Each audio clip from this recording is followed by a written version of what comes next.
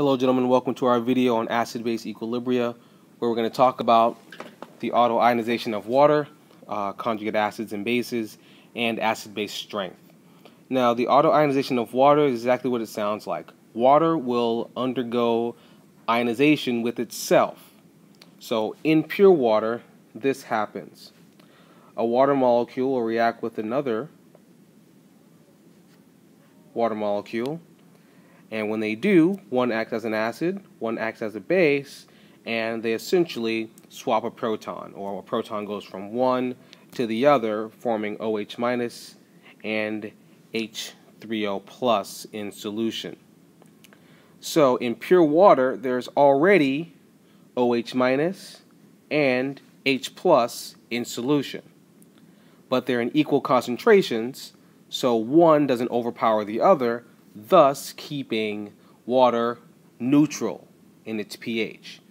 H plus isn't higher and OH minus isn't higher, so it's neutral. If I add, let's say, an acid, let's say I add an acid here.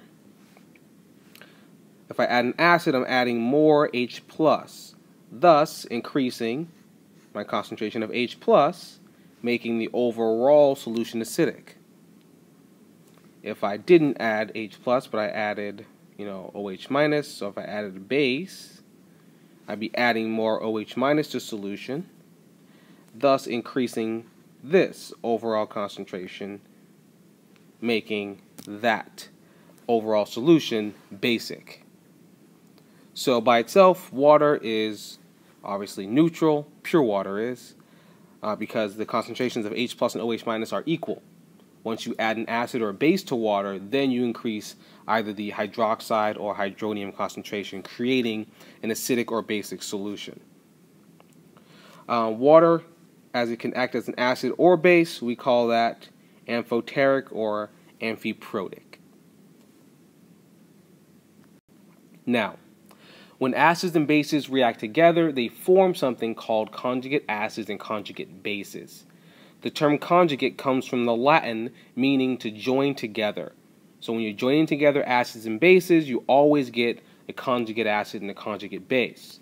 For example, here I have nitrous acid. It's going to react with water as a base. And as a result, for my acid here, I remove an electron. Acids are proton. Sorry, I remove a proton here. And protons are removed from the acids because acids are proton donors, and I get NO2 1 minus. This is your conjugate base. So acids turn into conjugate bases on the other side of the reaction.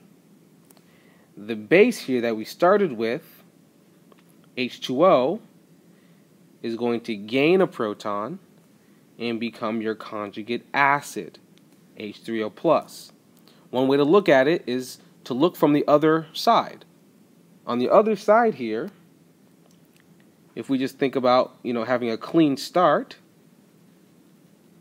this is my substance here, H3O plus. This is a substance that has the H plus, because NO2 doesn't have any H's, so it can't be acidic. This would be my acid, so that is my conjugate acid.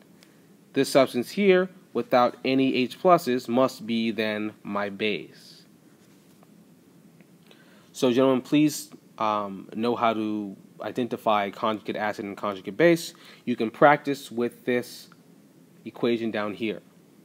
So label the acid, label the base, label your conjugate acid, and label your conjugate base in this reaction below. Now let's talk about acid and base strength. We talked about strong acids in chapter 4 and strong bases, and we're going to have to revisit that. In your book there's a chart that looks like the one here to the right that gives you increasing acid strength and increasing base strength. We can start by looking at this first statement. It says strong acids are completely dissociated in water. We should all know that. Thus, what this means is that their conjugate bases are quite weak, meaning they're negligible in basicity, meaning they're not really basic at all. So we can look here at this first little tier. Here are my strong acids. Their conjugate bases are right here. They are negligible, meaning they're not very basic at all, because as we go this way, we increase in basic strength. As we go up, we're increasing in acid strength according to this diagram. Weak acids only dissociate partially in water, and they're here. Their conjugate bases are weak bases here. So their conjugate bases of a weak acid are stronger than the conjugate bases of strong acids. An example of those two are down here. Here's my first tier. So HCl is a strong acid. H2O here is going to act as my base. When these react together, we get H3O plus and Cl minus. H3O plus is coming from here. This is going to be my conjugate acid. And the HCl, so the Cl minus, is going to be my conjugate base. So I would look over here to see that. Cl minus is right there. It's a conjugate base. It's negligible.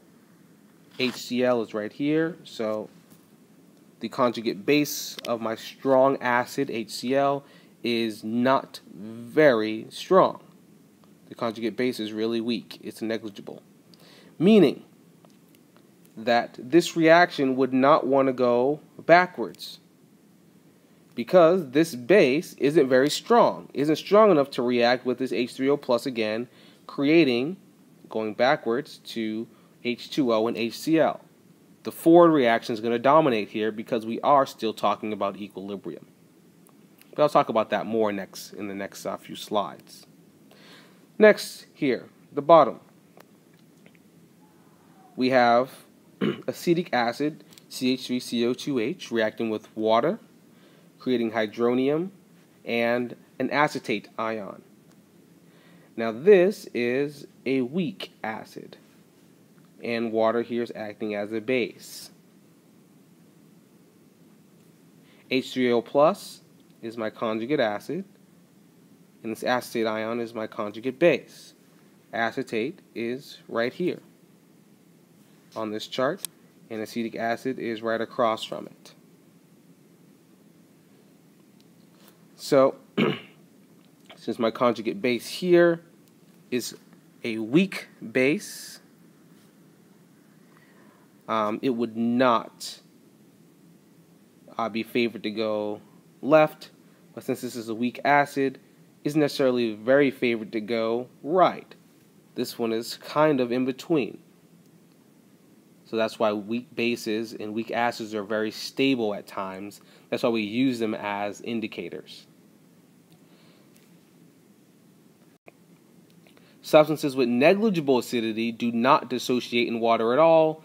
Thus, they're usually non-issues. So things in this tier at the bottom. These have negligible acidity because they come from very strong bases. So if I have a very strong base, the conjugate acid of that, which is going to be over here, would be negligible. So if I have any of these bases, then if they're the reactants, their products are going to be favored because they are going to then dissociate and form their products. Now, how does this affect equilibrium? I kind of just touched on that a minute ago, but here it is a little more in plain day, I guess. So in any acid-base reaction, the equilibrium will favor the reaction that moves the proton to the stronger base. So the name of this game is follow the proton. Think about the proton, so the H from the acid. So here I have HCl. This is my acid. It's a strong acid. This is my base. It's going to conjugate acid and my conjugate base. Now, I have to look at my bases here. My bases are the base, H2O, and the conjugate base, Cl minus, and look at which one is stronger. So I can look at that chart, that we have here. That chart, I have Cl minus here, it's my conjugate base, and I have H2O here. According to this chart, H2O is a stronger base because we increase in base strength as we go down this column.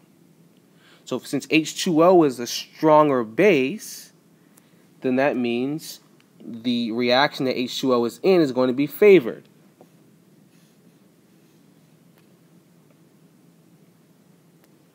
So that means the forward reaction is favored, since H2O is a stronger base than Cl minus.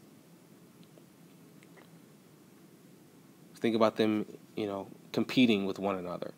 If Cl minus isn't as strong as H2O, then the reverse reaction can't dominate. The forward reaction will. Since that's the case, then your K value, your equilibrium constant, is going to be much greater than 1 since your products are favored. If you think about your equilibrium expression, what it's going to look like. Since equilibrium lies so far to the right with your products, K is going to be much greater than 1. And that's going to have some value for us later on, so please remember that. And lastly, if we do this with a weak acid, it would be somewhat similar but not as extreme. So here we have, again, our acid here. It's a weak one this time. Our base forming our conjugate acid and our conjugate base. If we look at our chart again, looking at our bases here. This base here is called acetate. This base is water. Let's find them. Well, acetate is here and water is here. Acetate is a stronger base than water. Thus, the reverse reaction will be favored a little bit more. Not terribly more in this case, but according to the chart, it will be favored more. So the reverse reaction will be favored more than the forward reaction because our conjugate base is much stronger than our base in the forward reaction. Since acetate is stronger, we see that equilibrium will lie to the left side, so your K value, your K value is going to be less than 1 because equilibrium lies to the left. Gentlemen, please take notes on this. Come prepared to talk about it in class. Adios.